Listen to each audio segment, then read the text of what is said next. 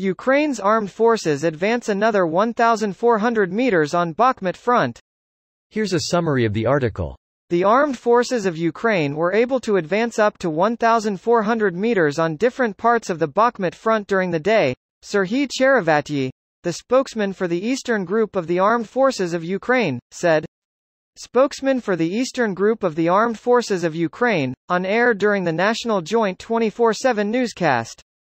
Quote from Cherevatyi: "In total there were 6 combat clashes, during which our defense forces killed 138 occupiers, 236 were injured, and 1 was taken prisoner." Details.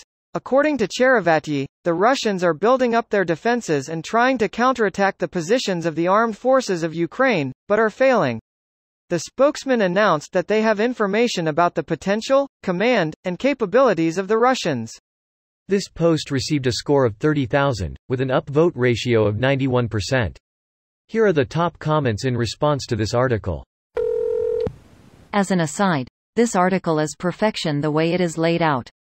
A map, a summary, sources, quotes, and some details.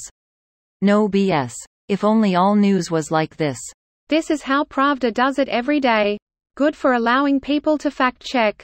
UA Pravda is terribly biased and bad source for anything regarding the conflict. This couple days back, they base a lot of reporting on words of Ukrainian officials, which may not be reliable information. So yes, they accurately report that person X said Y, but they don't verify, at least with military stuff, that Y is correct. But they also do a lot of larger investigations and articles, and I'd say they're one of the best Ukrainian newspapers. Greater than so yes, they accurately report that person X said Y, but they don't verify, at least with military stuff, that Y is correct.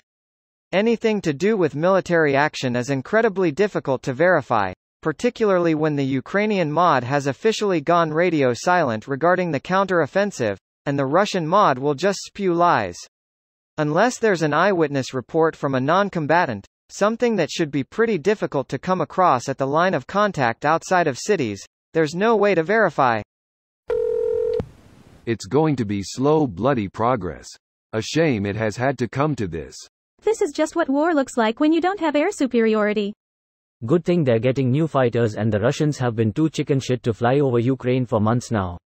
Greater than good thing they're getting new fighters. It's going to be months at least before we see any F-16s over Ukraine.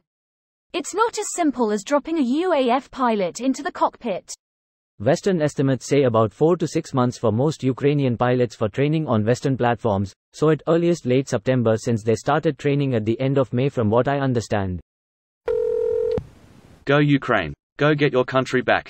Absolutely. Ukraine, kick and take land back. This is your home. Let them feel every ounce of pain for trying to invade it. Slava Ukraini. Kick names and take ass.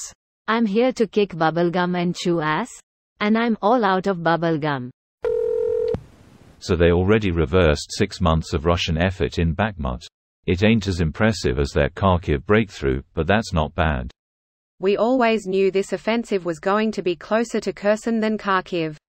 The Russian army has hundreds of thousands of mobilized soldiers mostly behind entrenched positions with plenty of drone and artillery support. The main reason the Kharkiv offensive was so successful was because the Russian army literally had police SWAT teams guarding a large length of their defensive line completely unsupported. It was a disaster waiting to happen. This video was automatically created by Reddit to speech. The article and comments in this video were selected from Reddit according to their upvotes, and any paraphrasing was performed by smmry.com, without any human intervention.